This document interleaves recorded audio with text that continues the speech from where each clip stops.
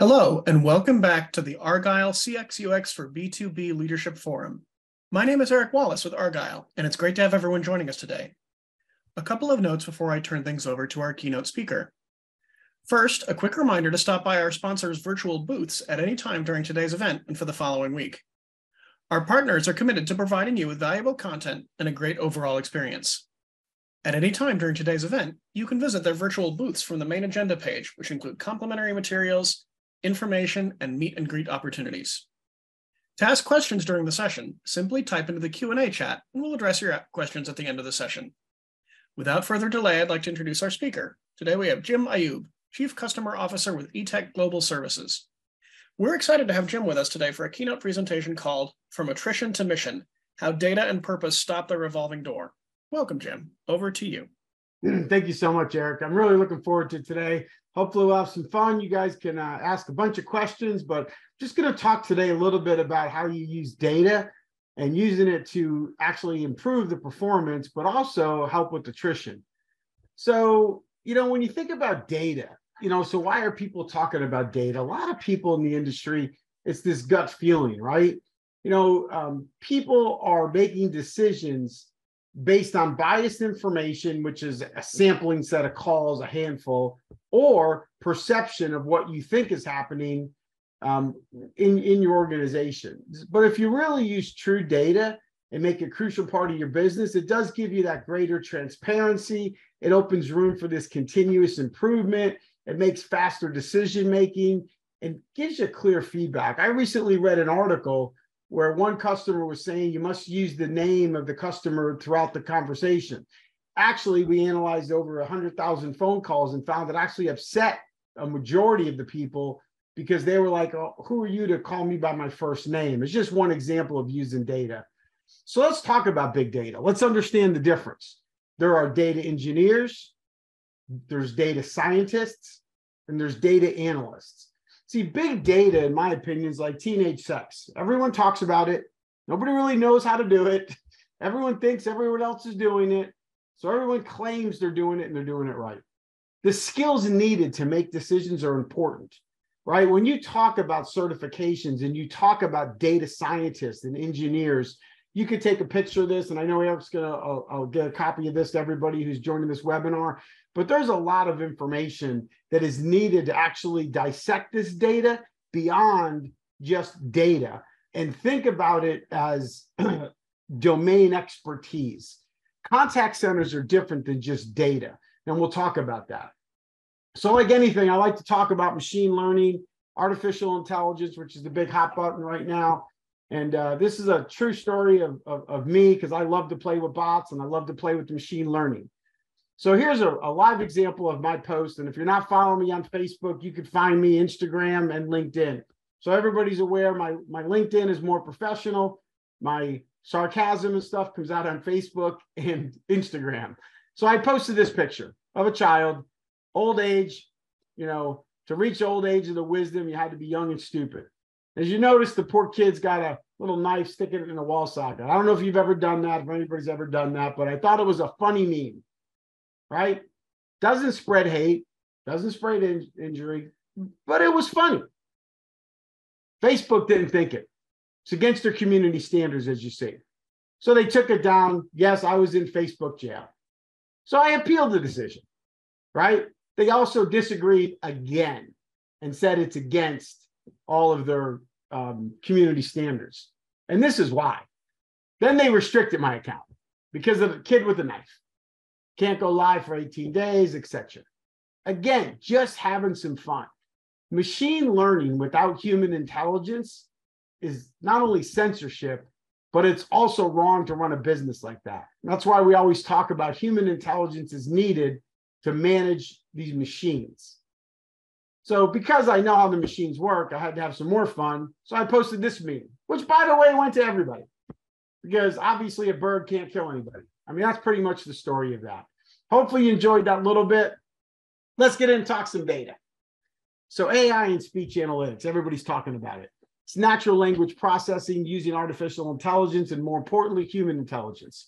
When you use natural language processing, that human language is separated into fragments or unstructured data. That's where an engineer comes in to make sure it's accurate, it's contextual, and you're getting the context of what the conversation is versus keywords. Each word of an interaction is literally one piece of unstructured data. Here's a snapshot of 20 minutes of AI. If you see this, you'll see all of the categories. Each one of those orange boxes is data. And that data reflects what you're going to do with the output. So when you talk about this big data, everybody's talking about, like, what's the big deal? It's value, veracity, velocity. Again, I'm not going to bore you by reading each one of these, but I can tell you that in the contact center business, about 87% in the telco space are using it. It's about 76% roughly in finance, and about 60% in healthcare are taking advantage of this information. So now I got all this big data. I understand it. I've analyzed it. Now what? I think what a lot of people miss is putting it together. Think of the Legos. I have children, so I've stepped on them plenty of times. Besides that pain point of stepping on a Lego, I just wanted to make it visually appealing. So basically, first you got your data, and it's all scattered all over the place. The first step of it is sorting it by color. Then you're arranging it by pieces. Then you're visually presenting it. And some people use graphs and dashboards and stuff like that. But really, the holy grail of using data with purpose is explaining it with a story, which is building that house. So I just pulled a couple examples just to give you. So we created an algorithm called Key Performance Behavior Index. And I'll bring to your attention, it's similar to what you guys are looking at, scorecards, red, yellow, green. But if you look at the QA as a score, and that's in the blue right here, it doesn't look that bad. It's not great, but it's not bad.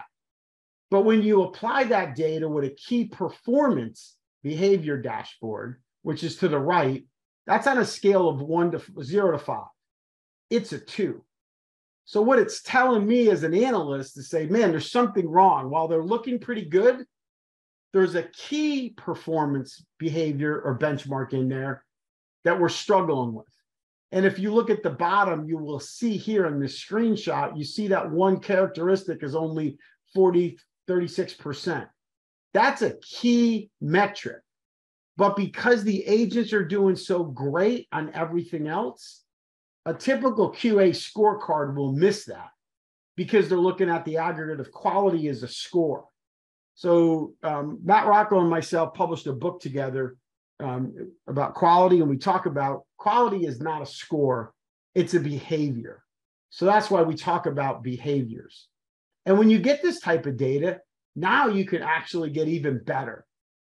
You can analyze the data, you can look at behavioral metrics, and you can actually create scorecards for the effectiveness of the supervisor who's coaching the agents.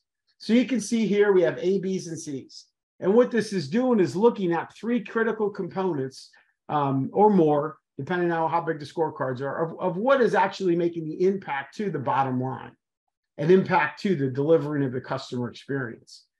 And when you have data like this and you actually extrapolate it with that domain expertise, it even gets better. So now you know who to coach, what to coach, and how to coach. In this particular example, using data, we know for a fact that these are your objections, and to the right are your rebuttals. So we know that every time someone says, man, thank you so much, I'm going to call you back, or let me call you back later, that's an objection. Okay? We know by creating urgency, you have a 42% chance in closing that sale. Not because training told me, but because when you listened and analyzed 100% of your interactions, you have a bunch of data, and the data tells me the best of the best reps, the top of the top people are doing this at that objection. Okay? And that's kind of what this looks like. And we built practical applications for our leaders and our coaches to what those objections and rebuttals should sound like. And we've actually seen in this particular case study, and I'll talk about another one towards the end, but this particular client saw a 2% lift in conversion rate, $500,000 in incremental revenue over 90 days, and a bunch of other metrics that we can talk about it at a later date, but it basically tells you the data works. So we tell everybody, you have the tools, how do we use them? We've also talked about inspection. How do I inspect? So one of the best demonstrated practices we found is most coaches are coaching, hopefully 80% of their time. But we've also said, you know what, there's got to be a better way for an agent to be coached on their own. So we introduced self-coaching. That's what you're seeing here. How many evaluations were done on the agent? Here's their supervisor. How many are the coaches doing? How many are the agents self-reviewing? And then we've actually deployed, this is a cool thing we've deployed. We actually give it's all online. So an agent could give us confidential feedback on how their coaching session was. When you take all this data and tie it together, right, you can actually improve not only sales performance, but improve that customer experience. Our analysts tell our ops people how to achieve the goals. So we use a Johari window model. We actually tell you where's your biggest bang for your buck. And in this particular example, we talk about hold techniques, non-committal callbacks. We obviously, in our decks, we give them the links to the call so they can see it. But as well, we just give them predictive analytics, because if we can fix 50% of this negative voice of customer sentiment, it'll increase your NPS score by 25%, right? Or by 25 points. So that's kind of what we do. You know, to summarize it and wrapping it up just a little bit before I get into some of the impacts, you know, data at scale is fair and balanced. It avoids gauging individual value based on just a small sample or a small section of really what's going on. I'm sure some of you guys listening are probably doing 2, 3, you know, coachings per agent per month, which is about 12 roughly. And an average agent takes anywhere from 800 to 1,200 calls, depending on what line of business. So what we try to do is, you know, to help with attrition, we believe that most people come to our jobs. You build a culture, you give them the tools to be successful, you value them and make them part of it. And of course, last but not least, make it effortless for them. What we found when we deployed during COVID, because we had to put a bunch of people to remote, like you guys all did as well, I'm sure. During this remote, when a lot of people went remote, a lot of people weren't getting the coaching that they needed. So what we ended up doing was deploying this to the agent's desktop. So we made it effortless for the agents to actually look at some of those practical examples, look at job aids, assign coaching and assign training so they can self-select through training, take micro-learning labs from our LMS systems. And that's really what was happening. So let's talk about an impact of a real case study. So in this one, we had a chat abandonment rate. When the customer came to us, one of the opportunities was they were abandoning their other vendor was abandoning 60% of their chats. So by using all these tools that are at our disposal, during the first 60 days, we had the number went down to 7.9%. The next 30 days, it went to 1.14%. So it's basically telling you, using the data the correct way, it actually works. Their voice of customer sentiment analysis was 62%. It increased 13% in 60 days. So now you're talking about speed to market, speed to answer, speed to fix. So when you look at the customer effort when started was about 15.17. Actually, after 2 months, it went down. So you look at the agent effort, it was hard for the agent to do their job because of the tools. We reduced that to 20%. Let's talk 12 months later. In 12 months, average abandon time was 8.5 minutes, almost 9 minutes. It's 6 seconds now. 43 minutes was their longest wait time. 11 minutes now is the longest. Average wait time, 5 minutes, down to 21 seconds. Total wait time, down to 5. That's real money in your pocket. You can reduce all these things. That's real money. Service level was 29%, went to 88%. When you improve employee retention, in summary, there's cascading benefits when you're using data at scale to actually manage performance. You know, at our company, what we look at is retention, attrition people talk about. We call it retention because retention is how many people are you keeping, which is flip it upside down for attrition. But what we found was when you do targeted coaching, encourage that self-learning, Take quality beyond scores. Give them direct feedback. Involve the agents in that evaluation process so you're not dinging them for what they did wrong. You're literally trying to help them make more money, make them get career paths, move them up. And what we found is our retention rate is 93%, 92 and change globally. It makes sense, all the data I just shared with you in this little bit of time. But how do I convince everybody to talk about it? Well, you can reduce the amount of time it takes you to become a commissioned team member, number one. If you're on sales programs, if you tell agents what's in it for them and show them how you're going to give them the data that's valuable, accurate, and can improve them, they're all in. You control. No more gut feelings. No more, I think this is what's going on. When using analytics, you can actually understand to the micros level of what actually is happening. You understand what to say, when to say it, how to appeal to these customers because you're analyzing and listening. Your customers will tell you anything they want about your business. They'll tell you more than you probably want to know. But really, are we looking at quality as a score to what the agent did right, what they did wrong? Or are you listening to that conversation and getting information that can help you on process, people, channel switches, things like that, right? And then when you talk about fair and balanced, your ability is not gauged on a small sample set. I talk to people all the time in the industry, and people are still listening to a handful of calls, and it's just not real accurate data. So to wrap it up, before I get into some Q&A, I have a few more slides, but just to tell the storyline a little bit different. I wrote a detailed blog on this. You're more than welcome to scan that QR code or find me on LinkedIn. It'll take you to this blog. But building a data-influenced work culture, that's what we talk about today. Take a top-down approach, but align the data scientists who have domain expertise with your business. No disrespect on anybody who understands data or an IT guy who's deploying a new tech stack. But what I say in my job is I'll say, when's the last time you listened to a call, Mr. IT guy? They solve problems. So I'm not knocking anybody in IT, but sometimes they solve problems that's really not a problem in operations. That's why I always say align the data scientists and engineers with the actual domain expertise in operations. Make the process transparent. It's not about dinging them for what they did wrong. You're actually trying to make their job easier, their job better, and make that end agent more money. And then when you have all the data, don't analyze it just on the agents. Analyze it from all angles. Process improvement, right? IVR improvement, channel switching.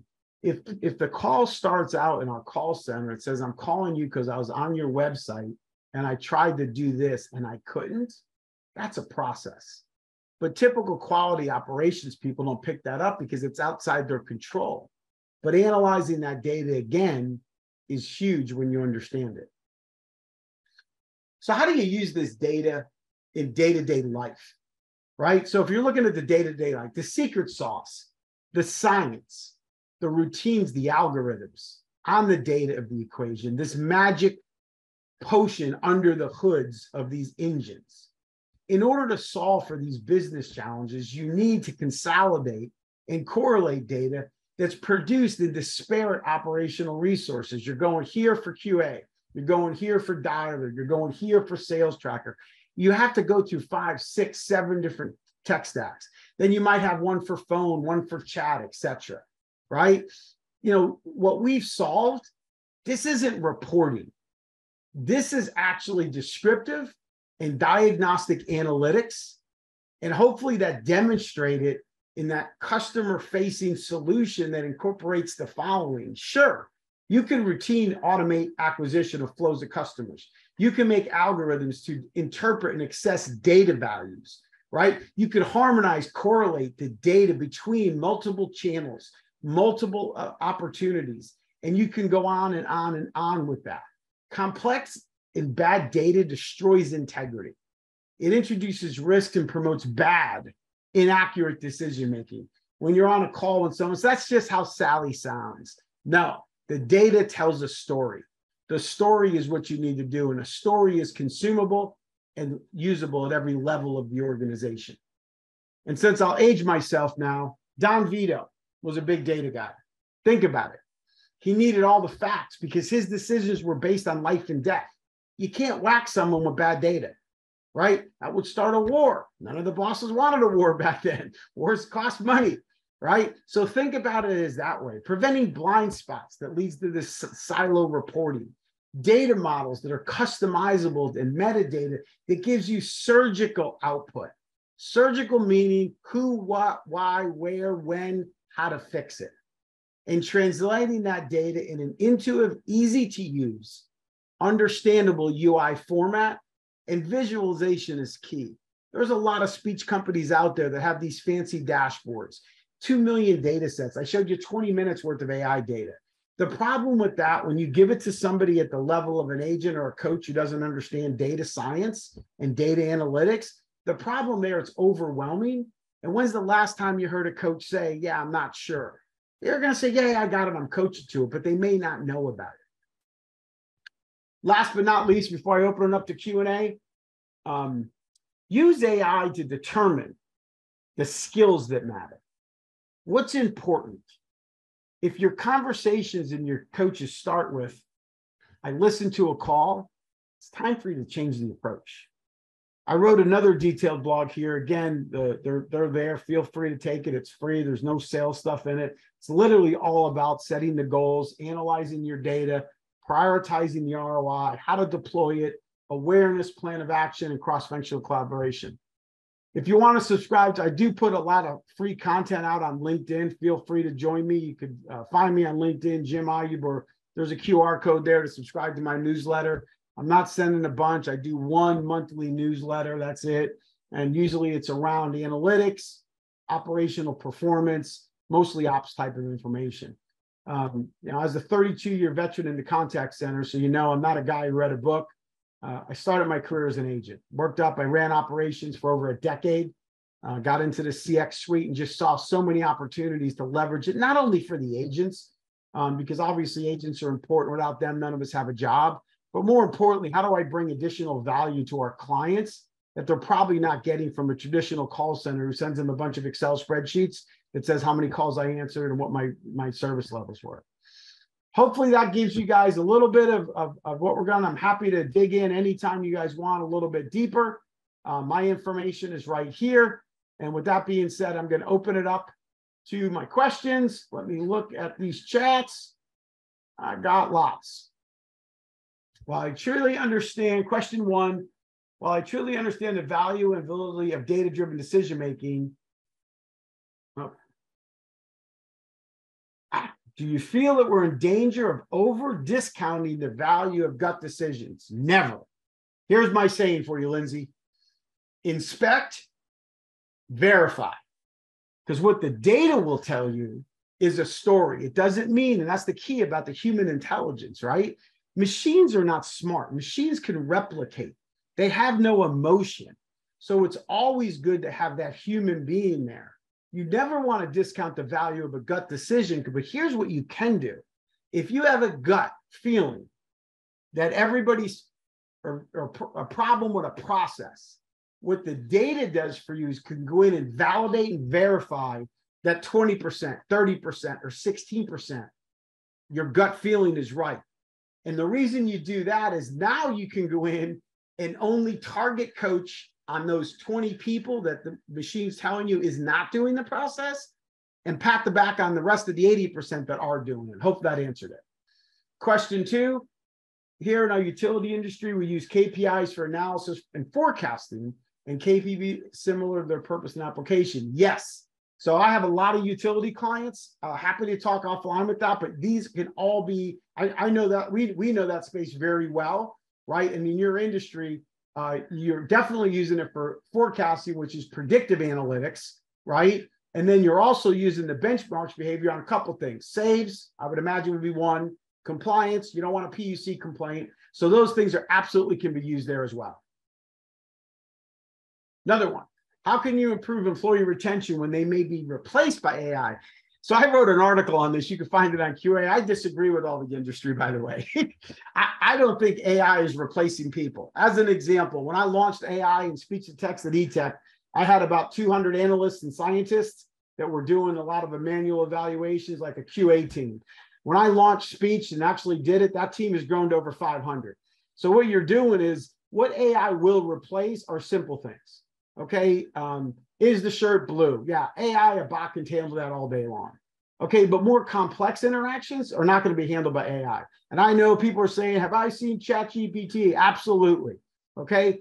But again, if you look at ChatGPT, it's only accurate up to 2021. I don't know if you looked at your calendar, but it's 2023. So any new events or any new things that are happening is not actually programmed in the machine. So I actually disagree that it's all going to be replaced by AI. But there is a place for it, for sure. There's a place for automation. There's a place for agent assist. But more and more people are wanting to talk to human beings, because the machines, again, when they're not programmed properly, are just a frustration, same as an IVR. Have you ever called some of these companies with IVRs? You can't get out of the IVR hell. It's in a loop.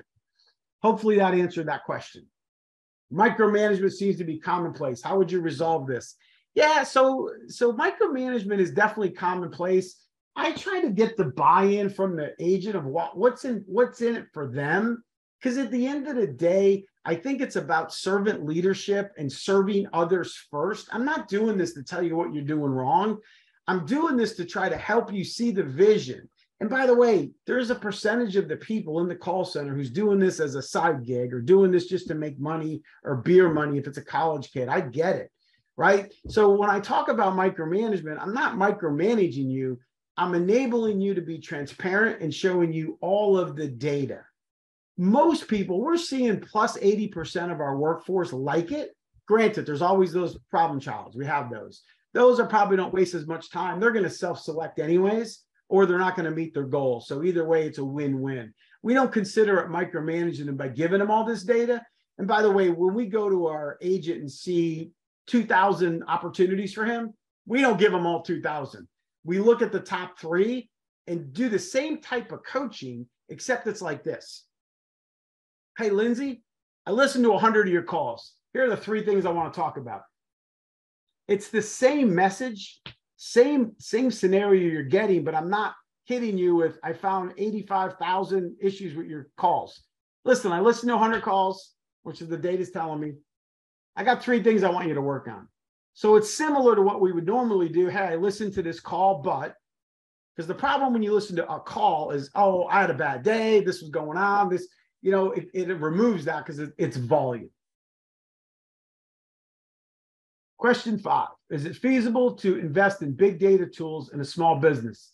Yes, depending on a couple of things. When you define small business, small businesses, I have customers as low as 10 agents and 15 agents who use data. Yeah, I don't think you have to ingest 1 million pieces of data with somebody as small as that.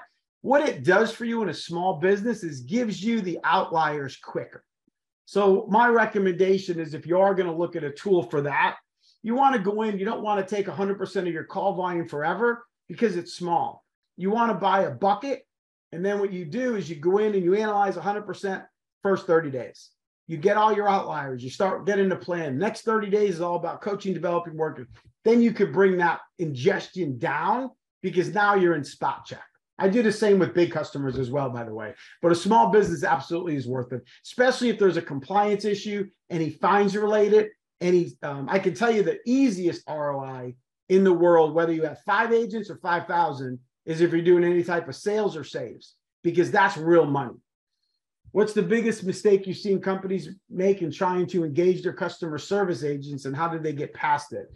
Probably the biggest mistake is that I've seen in not just our industry, but I've seen a lot of people, they buy a tool and they think it's going to be Ron Popeil's rotisserie. And again, I'm aging myself.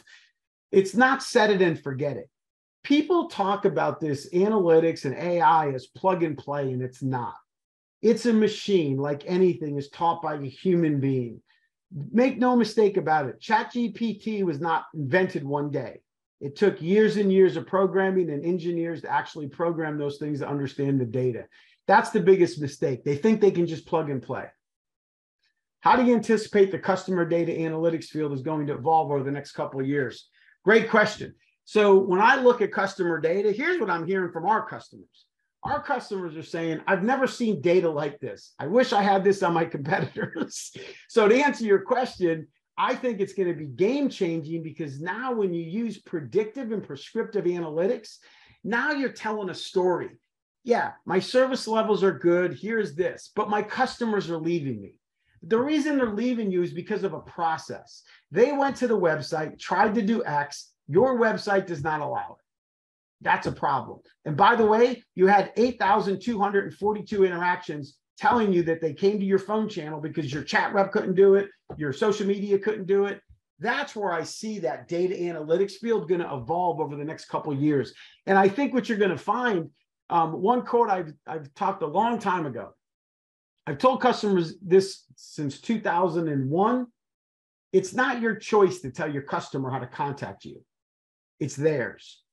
If I'm paying for a service, you got to give me all options. That means I can chat, I can call, I can email. It's my choice, not yours. Second thing, when you look at that data, you can actually analyze it to improve processes.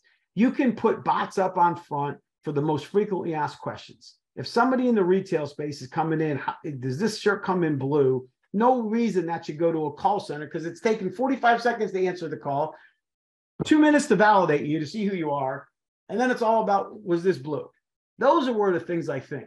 The last thing I would tell you is where I see it going. I'm sure everybody shops on Amazon.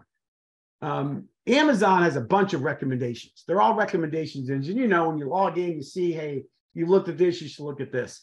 That's all machine learning. That's all that is. But here's what you might not know. There's over 1,200 data scientists sitting at Amazon actually coding those machines. Matter of fact, you go to their website. Last I looked, it was a few months ago. There's 424 job postings for that particular skill set. So back to the other person about replacing it. No, it's going to sharpen your skill set, sharpen your tools. But that's really what is going to be done. That was all the questions I had time for. Anything else I can help you with, feel free to connect with me on LinkedIn. My last name is Ayub. There's not a lot of us out there. Feel free to connect with me on LinkedIn, Facebook, Instagram. Happy to talk. I've got a lot of content out there. I thank you, Eric. Thank you for the team Argyle. I really appreciate everybody's time and effort. You all have a blessed day, and thank you again for letting me speak. Thanks, Jim, for that excellent keynote. I want to thank everyone else in the audience for joining us today as well. This session, along with all of today's content, will be available on demand following the event. This officially concludes the Argyle CX UX for B2B Leadership Forum. Thank you very much to our sponsor, Sprinklr. Thank you again for joining us today and engaging in our content. Have a great rest of your day.